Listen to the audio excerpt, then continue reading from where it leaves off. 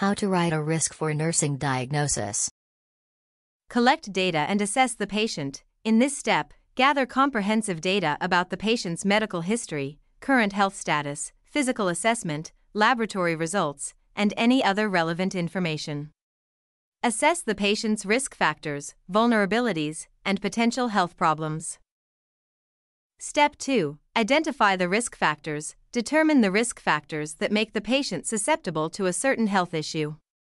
These risk factors could be related to the patient's age, lifestyle, medical history, environmental factors, or physiological condition.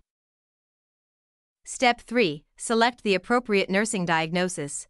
Choose a nursing diagnosis that accurately reflects the potential health problem the patient is at risk for.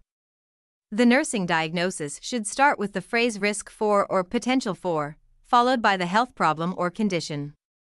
For example, risk for impaired skin integrity or risk for falls. Step 4. Write the nursing diagnosis statement.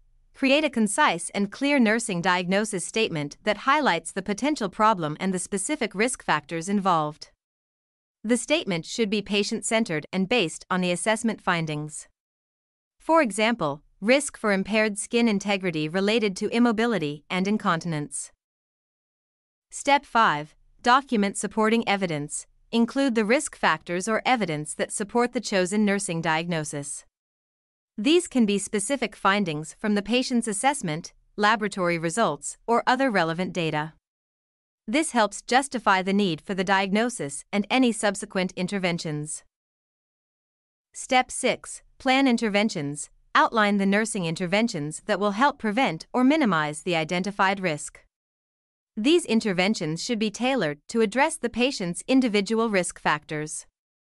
Focus on actions T. Step 7. Set realistic goals and outcomes. Establish achievable goals and expected outcomes that reflect the successful management of the risk. These goals should be measurable and time-bound. They will serve as a guide for evaluating the effectiveness of the interventions.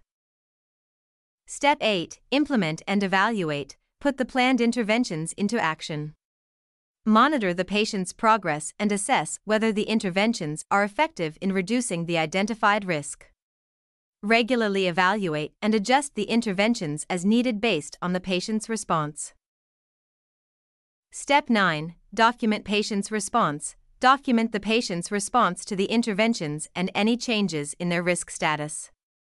This documentation is crucial for communicating with the healthcare team and providing a clear record of the patient's care. To get your risk for nursing diagnosis paper done, visit Homework Market.